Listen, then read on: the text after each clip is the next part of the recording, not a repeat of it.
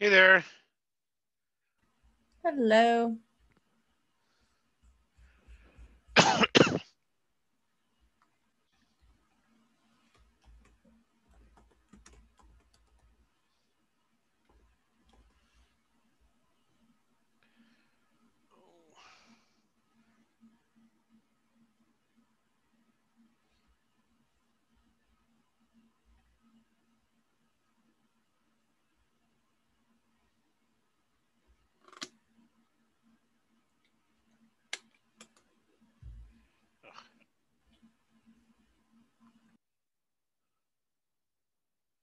Hold on, I need to find our host code.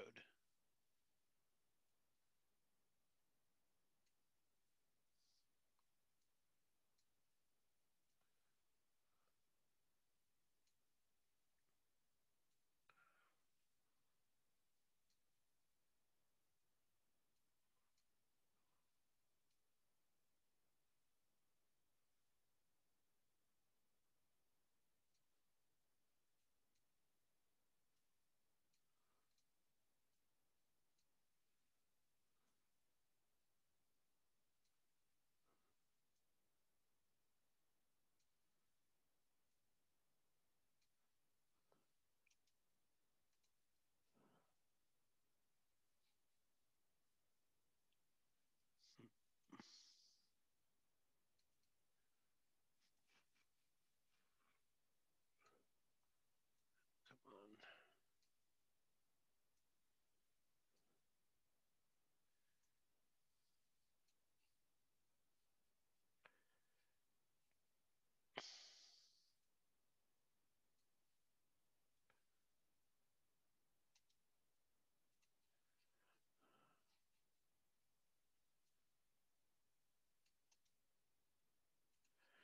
Okay.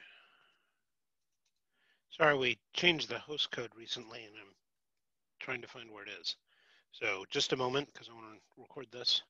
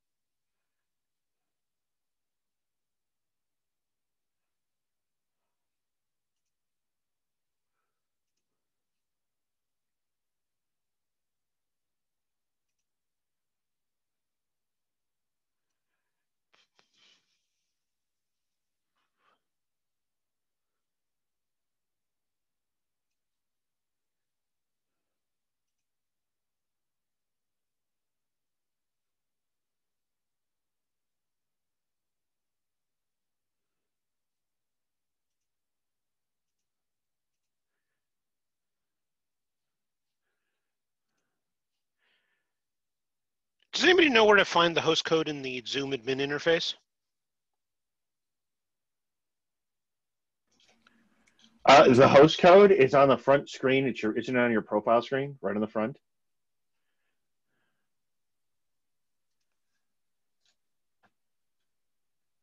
It's not. It's not? No. You know, we Uh, had to set passwords, so we changed everything. Oh, wait. There we go. the Finally. host code, yeah. It's I thought it was on buried the down front. in the settings. Oh, is it not? Did they move it? Okay.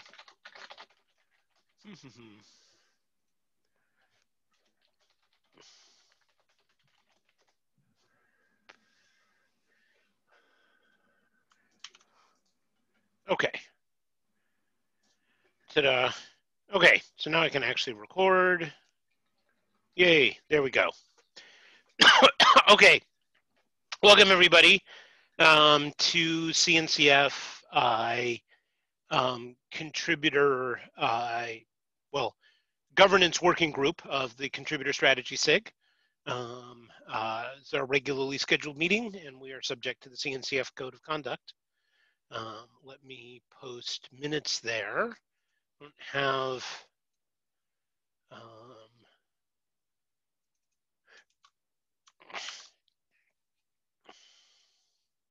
a huge agenda today. A couple of things was, pardon me, we had a governance discussion, the TOC meeting this morning, and I wanted to recap that, particularly the sort of 3 deliverables that came out of that, because we'll be involved with that as a working group. Then just, go over what we've got in progress in terms of people's work on PRs and the stuff that we already knew about. Does anybody have any other business for the day? Okay.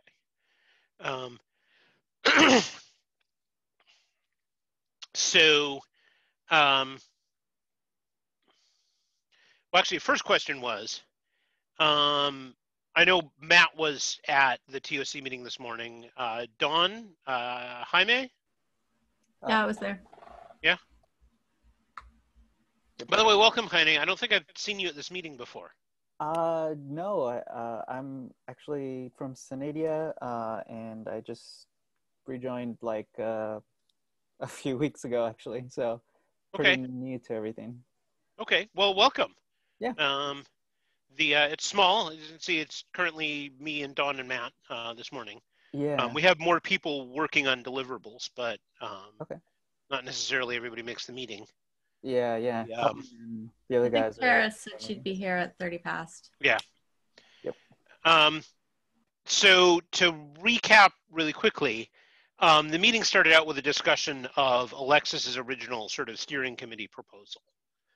That proposal was not adopted, but after a bunch of discussion, what came out of the meeting instead was the idea that we would mutate and replace what's currently the multi-organizational requirement for graduated projects, and instead require potentially 3 things out of projects that are closer to what the CNCF really cares about. One being a sort of longevity sustainability plan for, how does this project continue, even in the face of potential commercial challenges. That was sort of discussed by the TOC. We'll obviously have to be involved in it. That seems likely to be a governance document, but not quite sure exactly what one of those would look like. Yeah. Second thing is requiring feedback on the roadmap from community and end users. And there was a discussion of making a contributor ladder or analogous plan a requirement as well. But I didn't get as far as sort of getting general approval. I mean, I'll note that there wasn't actually a vote on any of these things. But people were pretty positive about the first 2 requirements. People were generally positive about the 3rd requirement. It's just that it didn't come up in the last 5 minutes of the meeting. Is that a good summary, Matt?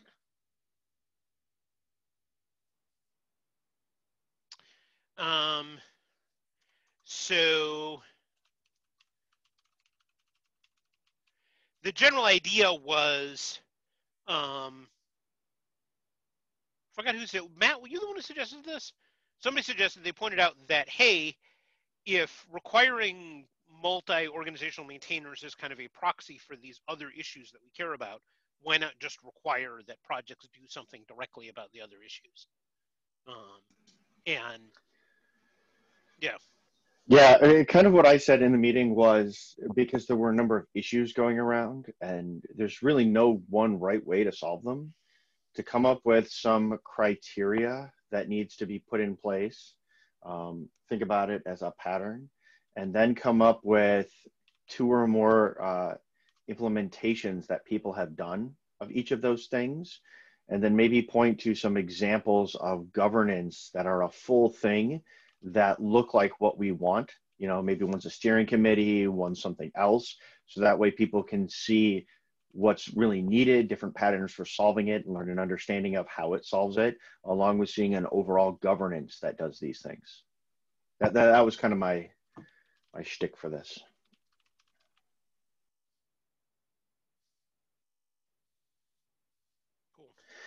And I also want to point out here, and I know I said it over there, the multi-org maintainers, there is one little nuance to this that I think is problematic towards the real end goal. Because the end goal is, what if a vendor pulls out? Then what happens to projects, right? If it's being driven by a vendor, then how do you have that longevity of a vendor just pivoting away and leaving, right? Well, if you've got multi-organization maintainers, that doesn't necessarily solve it if you have one vendor and a bunch of their customers. Because if that vendor pivots away, the customers are going to pivot away, the project's still in a lurch. So it doesn't completely solve it if they're very closely related in that aspect. Like you don't have any competitors in the vendor space there.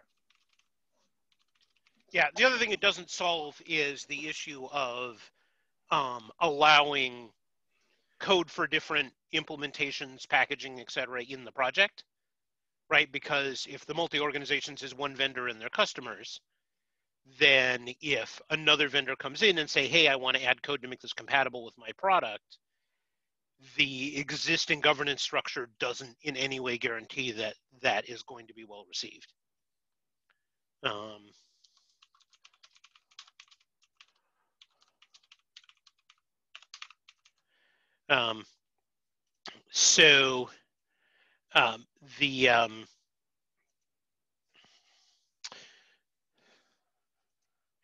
Yeah, so this is going to be interesting because, you know, SIG contributor strategy in general is probably going to be in charge of writing the documentation for this. And a couple of these, the required feedback and the longevity plan are interesting in that these are not things that we have good examples of in existing mature projects. At least I don't know of any.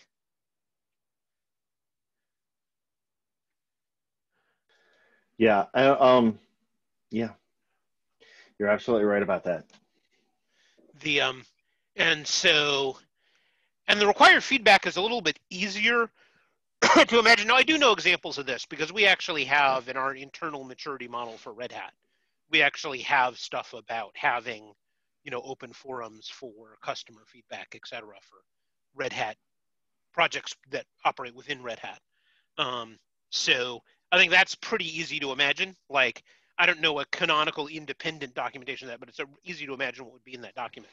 For the longevity plan is, you know, hey, imagine I'm Kong, and I'm writing this for the Kuma project, and currently 90% of the code on Kong comes from on Kuma comes from Kong employees.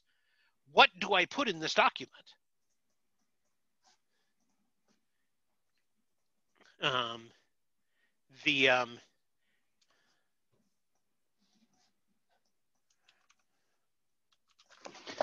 Yeah. Oh, and one other thing just hit me. What about projects that don't have vendors? And gRPC is going to be my example of this, right? They are an incubating project that presumably someday will want to go for graduation. And what do they look like? Because they're not something like Kubernetes or Prometheus that you're going to run with vendors. What does this model look like for them? Yeah, that's a good question. Well, the thing is, in a lot of ways, I mean, effectively, gRPC is more of a spec project. And eventually, I'd like to actually see kind of different guidance for spec projects. Because the nice thing about spec projects is once the spec reaches 1.0, the required maintenance on that spec drops a tremendous amount. Compared to like a code project, right, where the maintenance required for a code project after it reaches 1.0 only goes up. Okay, then I'll pull out a slightly different project. Let's take Helm, for example, a package manager. Yeah. You see tons of people using it, whether it's people using it directly to install things, and there are people who distribute their stuff over it. But find me and there are people who build stuff on top of it, right? Like Weaveworks Flux, or I'm now at Rancher, and Rancher has Fleet that uses it, right? We use this stuff all over the place. But find me a vendor that will just provide you Helm support. And the same thing, find me a vendor that'll find you Homebrew or apt or Yum or any of those supports for package managers in general. You don't tend to find it. And so there's an example that's kind of hard because it doesn't fit the spec model, and it doesn't fit the, it doesn't fit like the Kubernetes Prometheus being offered by a vendor model either. And I imagine there's more projects like that in the CNCF. I haven't really thought about it, especially with the proliferation of new sandbox projects. I guess, but what's the problem? I mean, like, take Helm again. What's the problem with that in terms of sustainability? Because, I mean, like, for as long as Red Hat customers, even though we don't sell Helm, for as long as Red Hat customers are using Helm, I don't see us pulling our contributors off the project. True. Okay. Yeah. The and that gets into what do you use as a definition for vendors around it, right? Because there's a vendor who sells a direct support contract, and maybe there's, you know, that really will get into the question of vendorship, I think. Yeah, I really don't like to focus on vendors. I mean, for me, what I think is important in this discussion is the discussion of contributors. So less of what vendor is going to eventually do something with this piece of software, but do we have contributors from a bunch of different companies contributing to it? Because that to me, I think is kind of the core of the problem we're trying to solve. It's less about the vendors taking it and more about who's contributing.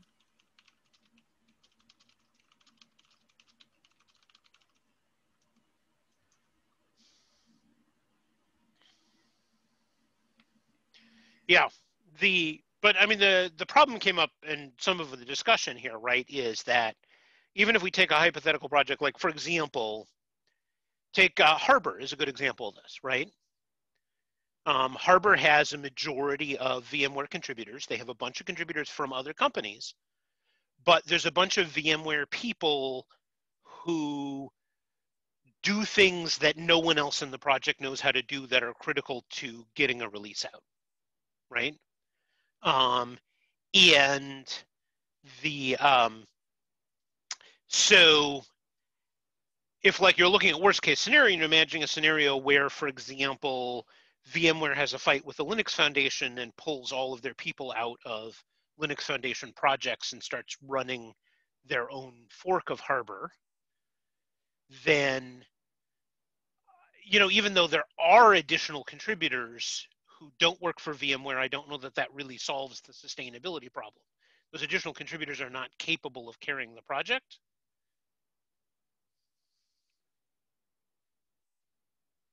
Yeah, I think that's a really good point. I mean, that's something that, you know, we've seen in the Kubernetes project as well, you know, where, you know, it's Google employees that hold the keys to certain things, and we've backed out of that quite a bit, but it's easier in Kubernetes. It's harder with a project like Harbor, where so much of it is, you know, is our employees at VMware.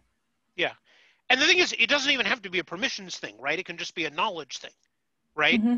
Like, in Kubernetes, nobody is preventing other people from getting involved with Kubernetes performance. But the simple truth is 90% of Kubernetes performance is Wojciech and blanking on our second performance lead. But 90% of it is those two people. And if we lose those two people, then Kubernetes is going to go through an extremely delayed release while we try to figure out why the performance tests are broken. Mm-hmm.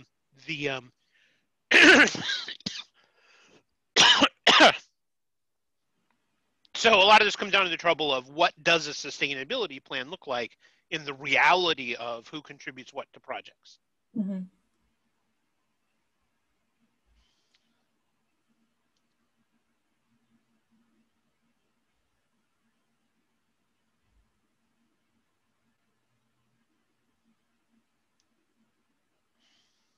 Well, if this was easy, we would have solved it already. Right, yeah.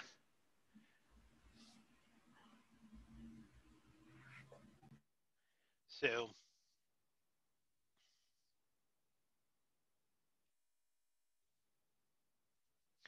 yeah, the so that's going to be challenging, and I think we're going to have to go back and forth to the TOC, because I think it was sort of easy to say that we should have this, but trying to figure out what one looks like, I think, is going to be a long effort.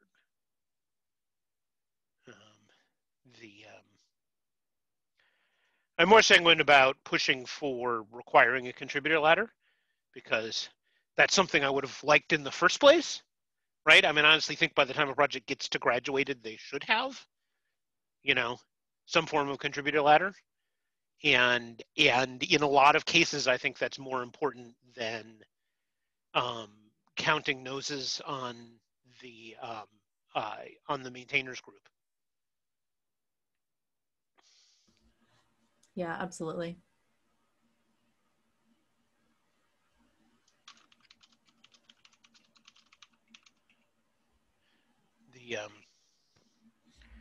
So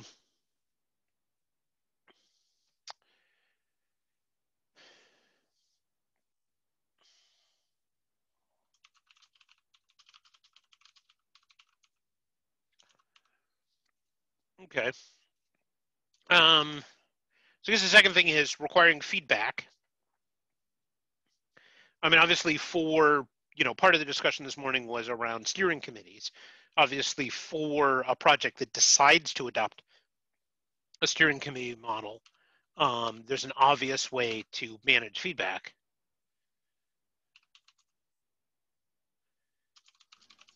But what about for other projects? So here, I'll tell you something as a project chair. I've been going around trying to get more feedback from people. I've done things like email the CNCF and users list. I've offered up end users who want to come sit down and have time. And it actually turns out for a lot of projects, pulling that end user support or that end user feedback isn't always an easy thing to capture, right? Mm-hmm. On the Helm project, we found that when we're face-to-face at a conference, we can usually grab somebody at a company who's a user and sit down with them. That's a pretty easy thing to do. But in this virtual space saying, hey, can I get a half an hour of your time? Or who wants to talk about it? Who wants to give feedback? It turns out it's not such an easy thing to go collect that feedback and just sit down with somebody and talk with them. And so what may be obvious for some, or the inroads they have in their project, isn't obvious for others, and they don't have the setup or even people willing to give them that feedback on another project. Yeah, and I think end users in general are kind of hard to engage with for a lot of projects because they're not intimately involved in the project. You don't know who to talk to at the end user. You may know that a certain company is using it, but if it's a big company, who do I start with? I'd actually like to, hear, because the TOC was kind of vague about whether they wanted to use the term end user or community. And I'd rather kind of focus, and try to steer them towards making the requirement community feedback. Because, for example, there's going to be a whole set of the community who are not end users, but still should have input in the process. Minor contributors, developers, people who develop stuff on top of the platform who aren't necessarily end users. I mean, actually, for a bunch of our CNCF technologies, they're already trying to redefine end users, because if your technology is basically a developer tool, the developers are your end users, even if they happen to work for vendor companies. For that matter, you can get a lot of feedback from those people. Like, for example, if part of your community consists of independent consultants, then those consultants can often tell you a lot about what the actual end users are doing, because they are intimately involved with it, even if you can't reach those end users directly. Yeah, I absolutely agree that the focus, I would like to see the focus on community as well over end users. And I think this one in particular is really important, getting feedback on the roadmap, because this is where I see a lot of projects sort of fail, is that Especially if one vendor is particularly involved, it's really easy for their product managers just to kind of decide on the roadmap and things just happen and nobody else has any transparency into what's going on for feature planning or roadmaps. And so I think this one's really important when you're talking about getting over the hump of having a project controlled by a single vendor. Yeah, I'd also like to point out that end user in CNCF terms can mean a very specific community. There's the CNCF end user group, which is now over 100 different companies that aren't vendors, but they're end users, and they've got their own private meetings, and they discuss things, and they even elect their own TOC members. So when they're talking about end users, sometimes they're not generally talking about, well, just people who generally take this stuff, pick it up and use it, but this actual CNCF group and a way to get their input into the projects. And quite frankly, one of the ways that I would like to see that group get their input into the projects is by getting the developers at their companies to contribute to those projects. And I think that would be a really useful thing if we could somehow get, you know, not just have somebody like Apple hire a bunch of people who work on Kubernetes and related projects, but have people who are already at the company start contributing to them and changing that conversation. I mean, I think that is one of the goals of the end user community. I don't know what level of success they've had, but I think that is one of the goals. I mean, I also think in terms of preparing guidance for projects on collecting feedback, I honestly think more CNCF projects could reach out to that particular end user group because I've done it on behalf of Kubernetes, and they were happy to tell me lots of things.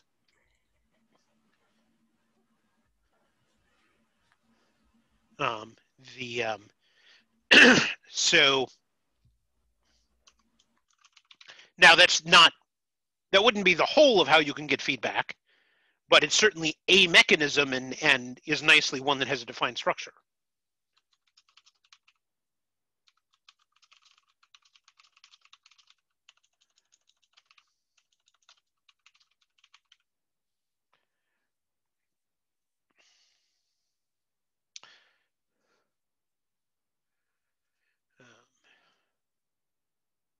Okay. Anybody have anything else on that? I guess next thing to do is going to be to open some issues to develop these things. I will go ahead. Do we want to do that, or do we?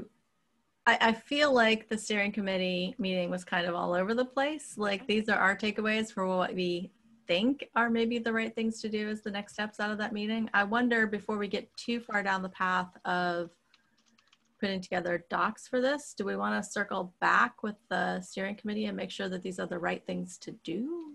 And maybe provide them with a little more information about what we think would be in this doc to help them kind of make that decision. But I do feel like there wasn't really anything tangible that came out of the steering committee meeting today. It was a lot of different people with lots of different opinions, and some of them were louder than others.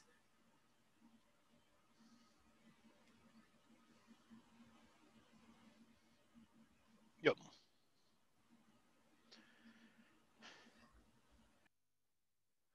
So, okay. So get TOC to approve the idea that this is the next thing that somebody's going to work on in this area. Yeah, it's probably a good idea to know that it's something they're interested in before somebody goes off and spend hours trying to put this together. Because if they're not really interested in reading it, then people will waste a bunch of time. Mm-hmm. Well, and for one of them, for the sustainability longevity requirement, we're going to need we need to start with lots of feedback from the TOC. Because, you know, again, that's it's amorphous.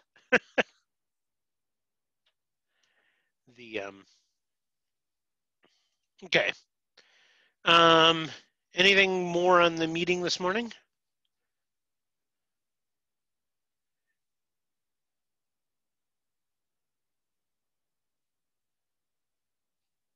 Okay. So look at issues.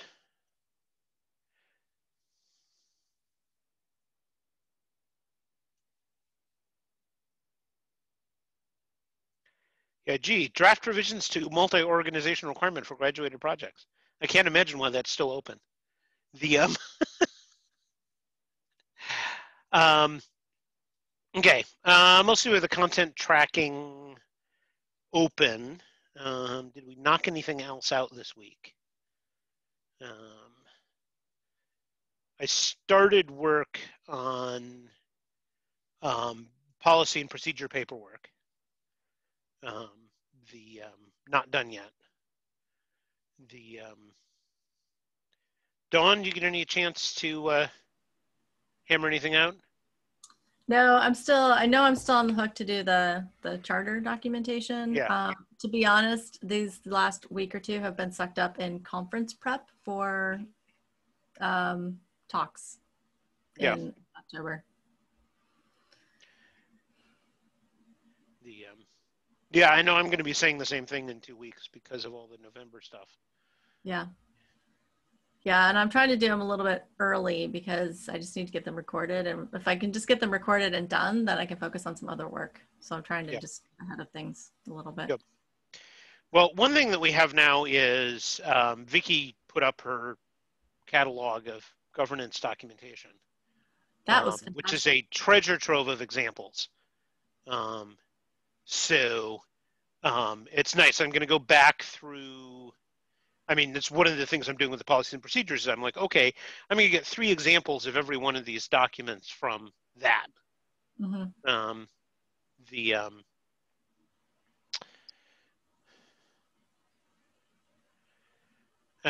For Jaime and Matt, this is looking right here at our content tracking. So these are all of the documentation and content that we know we need to write.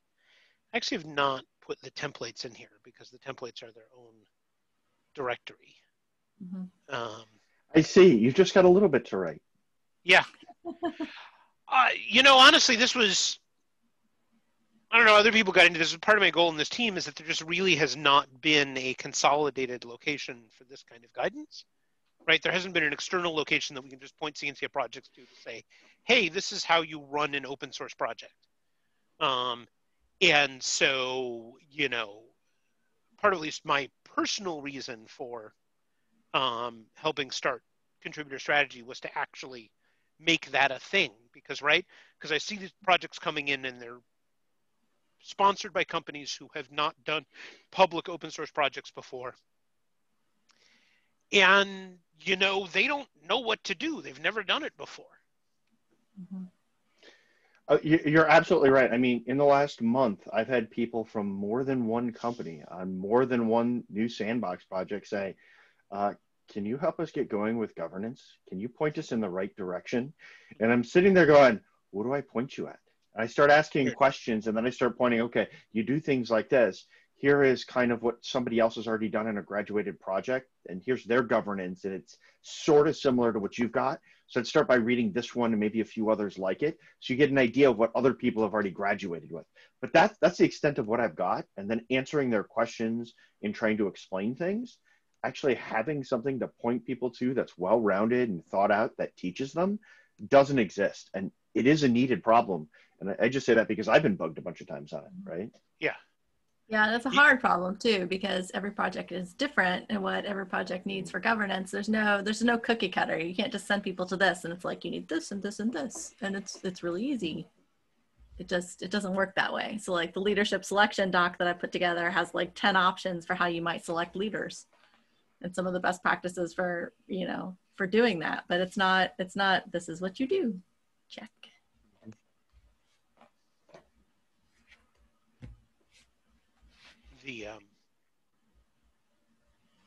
Yeah, I mean, one thing that actually came out of this is I kind of think, I almost want to add to this, that I think we actually do have a few projects who could use a steering committee for completely different reasons. Like, there's been some back and forth around graduating the OPA project. And honestly, looking at it from the discussion and looking at it from the OPA project is they do actually have a problem with coordination project-wide. Like that's a project where I actually look at it and I'm like, this actually is a project that could use something like a steering committee not for anything to do with graduation, but because they have all these people working in these sort of isolated areas on the project who aren't really coordinating with each other.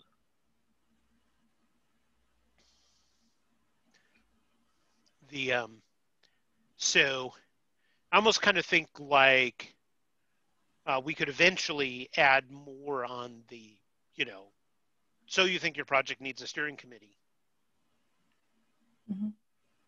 type document. Just because that's more complicated than some of the other governance models.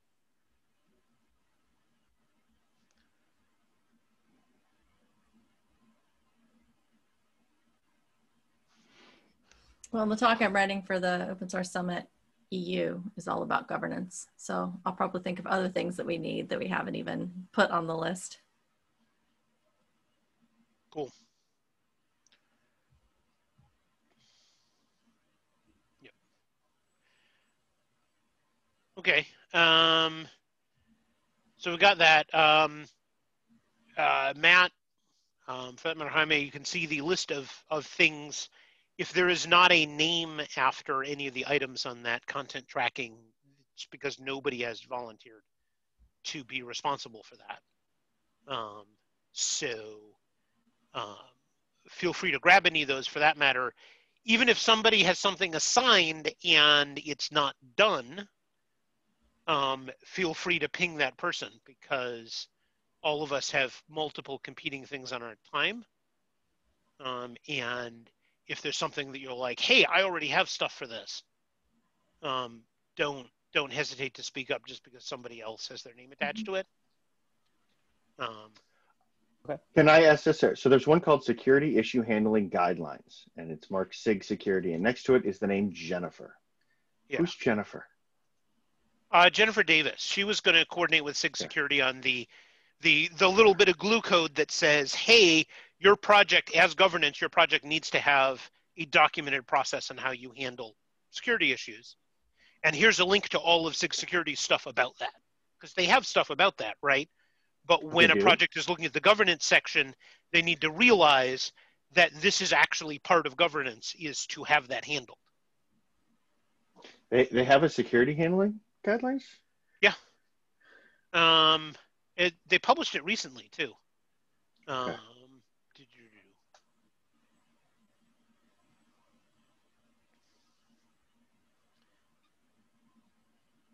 I mean, the governance component of it is more, you need a process to select the people who are going to be on that security committee. And you need to have requirements for what the security committee people do. Like, they don't take security reports, patch their employer's products only, and not tell anyone about it.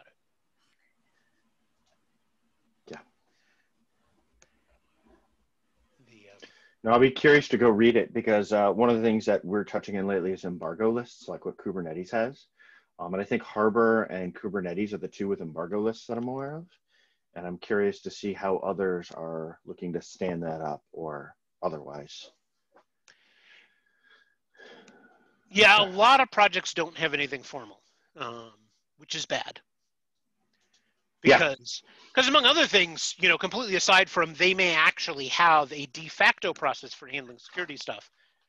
But if I discover a security hole and I'm not a regular contributor to that project, I need to know what to do.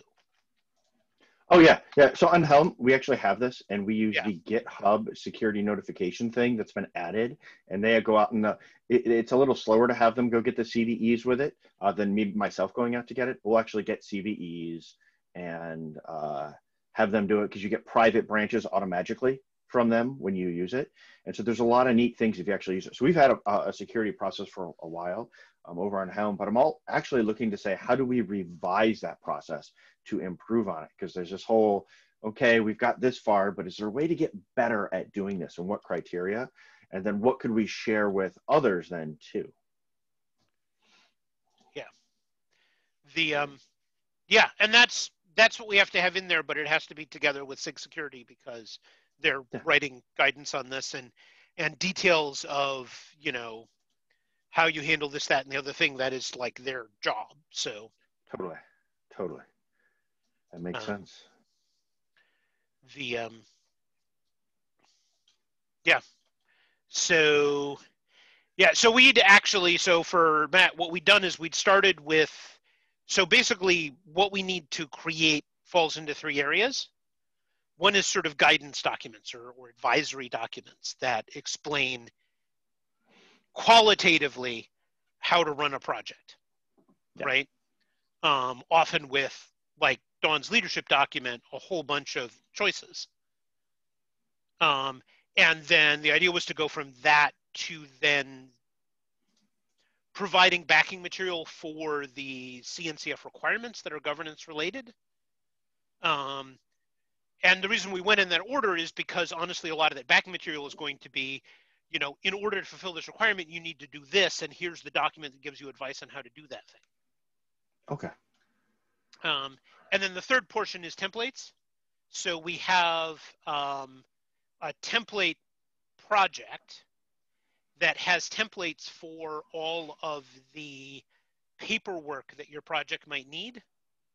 You know, things like a contributing.md file and you know, a governance.md file or a steering committee charter or any of these various pieces of paperwork your project might need done in a sort of mock-up template format, so that a CNCF project that comes in with some of these things but not all of them can honestly just fork that project and use the templates there to build the rest of their stuff. Let me ask this, because I see you're working through the documentation. Where's the final output of the documentation going to live? In the form that people can look through and read it? Right. That was actually a topic of last week's contributor strategy meeting, because it is undetermined. Because we don't actually have a good location for any resources for CNCF project contributors.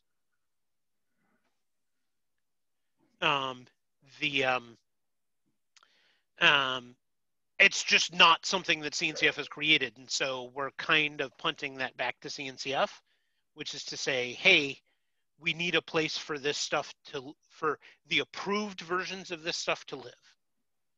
And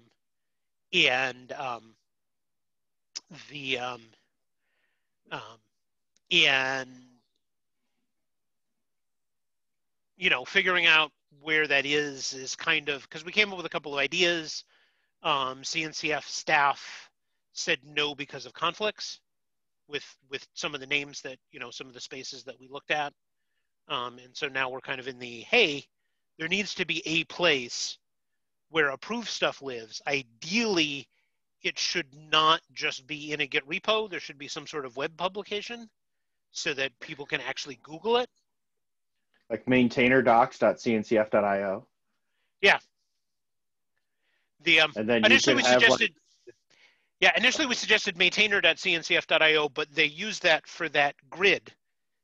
Yeah. And now moving the grid would be a major website breaking issue. Yeah, we spent like 45 minutes bike shedding on this in the other meeting. Yeah. So Yep. I'd like to avoid that. And yes. Yep. So, but yeah, we do need a place, and that's been an outstanding issue. Mm-hmm. And I should really just go ahead and open an issue with the TOC, I guess, and say, find us a place. Yeah. Because there's a bunch of other stuff. In addition to all this governance documentation, we want a place for maintainer circle activities, which is another project of contributor strategy. Maintainer circle activities, we want a place for them to post their stuff, like, you know, upcoming events, that sort of thing. You know, and other stuff for, you know, this is the group of people running CNCF projects and they need a place for their stuff. Yeah, we really just need a place for guides in general, and then we have loads of types of different guides. But it's a matter of finding a place that isn't already being used by somebody, and that the CNCF is willing to give up. Okay. Yep. All right. I have to drop. This was absolutely wonderful and enlightening. I will try to stick my nose in again and see if something jumps out for me to contribute to. Cool. And if you had a name, I would actually be willing to chase that to the ground with the CNCF, but we don't have a name. So green.cncf.io.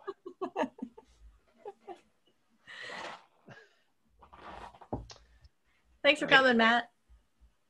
Thanks. Oof. Can somebody pick up on any notes for the meeting, just because Google Docs just kicked me out for no apparent reason? Yeah. They actually do this once a day, and I cannot figure it out. So okay. So do we have any open apologies for being PRs? really late. Yep. I had another meeting, but yeah, I'll just lurk unless something comes up that we can contribute to. Okay. We're just finishing up here, actually. We don't have any open PRs. So that's actually kind of the complete discussion, unless somebody has something else.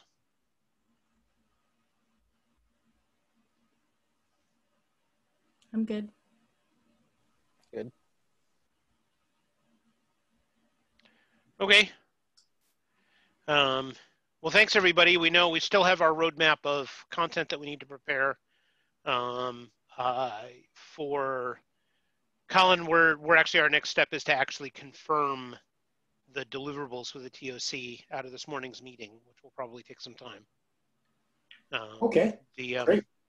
And that's it. So I'll see everybody in Slack.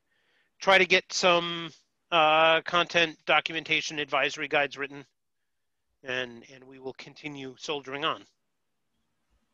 Thanks, everyone. Sounds good. Bye, everybody. Bye. Bye now.